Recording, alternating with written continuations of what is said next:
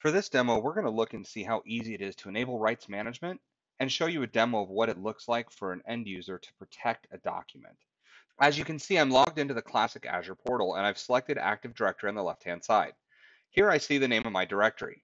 You'll notice at the top, I've got tabs: directory, access control namespaces, multi-factor authentication providers, and rights management. So let's click on rights management. Once we click on rights management, we'll see the name of my domain. And you'll notice that my rights management status is already active. I can deactivate by selecting this checkbox down here, or if I haven't activated my rights management yet, simply clicking on activate down here will allow us to activate rights management for my namespace. Once we click in here, here's a list of templates that are available to my end users to be able to deploy their files. Some of these are default, some I've created as a result of doing this demo. So now that we've seen how easy it is to actually implement these types of rights management protections, let's look at a real world example of what this could look like. So I've created this demo document, which I've just named RMS demo, and have stored it on the desktop of the computer that I'm presenting from. It's just some random words. So let's say that I wanted to share this with somebody. You'll notice I have the RMS share protected option right here. So let's click here and to share it.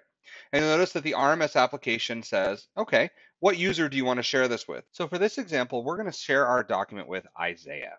So we'll type Isaiah's name into the user box, and we're going to give Isaiah viewer view-only permissions. I want Isaiah to be able to view the attachments, but I don't want them to be able to print, edit, or copy content. I definitely don't want to give them reviewer permissions because that would give view and edit permissions. Co-author permissions, another one, would give view, edit, copy, and print, and co-owner would give all the permissions that are available. So we'll stick with viewer view only this time. You'll notice I have an option to expire these documents, and we'll just select the date that's already populated for us.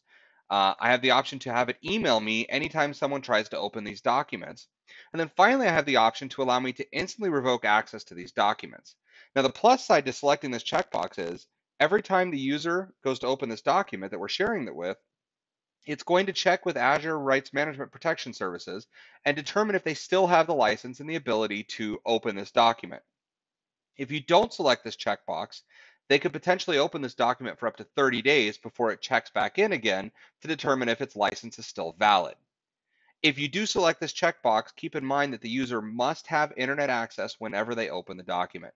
So for our purposes, we'll leave this unchecked, but those are the ups and downs of selecting allow me to instantly revoke access. So I'm going to click on send. You'll notice the RMS app is now protecting my document. Now that my document is protected, it's generated an email for me, letting this user know that I've securely shared a file with them. So we'll just type in, have a look, and send it off to Isaiah. We're now going to switch to my iPad so that we can open up the document that I just sent to Isaiah. So I'm logged in here as Isaiah, as you can see. And I see an email from me that says that the file has securely been shared. When I click on this email, what you'll notice is that there are two files attached to this email. There's the rmsdemo.doc, and then there's the rmsdemodoc.ppdf.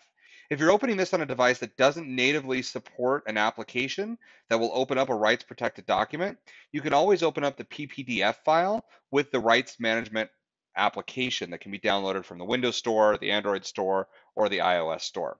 Now, because I'm doing this from my iPad, I cannot open up the RMS demo file directly from here. I could save the document to my OneDrive and open it from there, but what I think is easier in this scenario, because I already have the RMS sharing app installed, is we're going to open up this RMS demo PPDF document.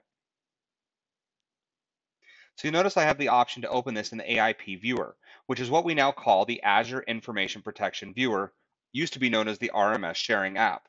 So we'll open this in the AIP viewer. It'll launch Azure Information Protection viewer, and then we type in our username. In this case, I've saved it. We type in our password.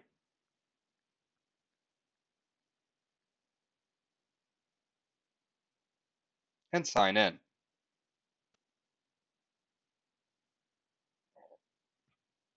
Azure Information Protection will now process the file, validate that I was in fact the intended recipient, and open the document for me. And just like that, I've been able to share out a document with rights management protection. Now up here in the top right corner, if I click on this checkbox, you'll notice that it tells me what my permissions are. It tells me restricted access permissions. It's currently restricted. Only specific users can access the content, and all the permissions I have are view. If I wanted additional permissions, I could request additional permissions from the owner, but for this case, all I have is view permissions. So my document is secure, and now we can actually go in and track to see who has even opened this document. Now, because the document I just shared out as a demo file and it's only been opened the one time, the data isn't really useful. So what I want to show you is actual data from another document that has been shared out. In this case, this document was called codeblue.docx. So this is the summary page that RMS exposes to us. I can see that it was shared out, in this case, on April 23rd of 2015. The content would have expired on June 21st of 2016, and there's been 40 views by 13 distinct users. There's been 9 denied access attempts, all coming from one user. And as you can see, that user is listed right here, Brian Swan. So let's see if we can get some more information about this. Let's take a look at the map view. When I look at the map view, it gives me an easy way to see where the access request came from and where it was denied. So the green shows where access was requested and granted and viewed, and the orange shows where it was denied. In this case, Australia. So if we scroll down here, I can see the names of everybody from the different countries. And then in Australia, we can see that Brian Swan was denied access. Well, we weren't expecting this document to be visible in Australia. This was supposed to stay within North America. So that being said, we can look at a couple more things. We can look at the timeline, and the timeline tells us when a document was opened and where it was opened and if it was viewed or denied. Again, green means viewed. The yellowish orange color means it was denied. So let's go ahead and revoke access to this document. So we're going to come down here and select revoke access. Now you notice it tells me that if a recipient has already viewed the file, they're going to continue to be able to view it for up to 30 days after you revoke access. And the reason for that is we didn't select the check mark in the document that said instantly revoke access. So I'll hit confirm. So I've now revoked access to that document and the user will no longer be able to view it. And that's the power of Azure Rights Management Protection.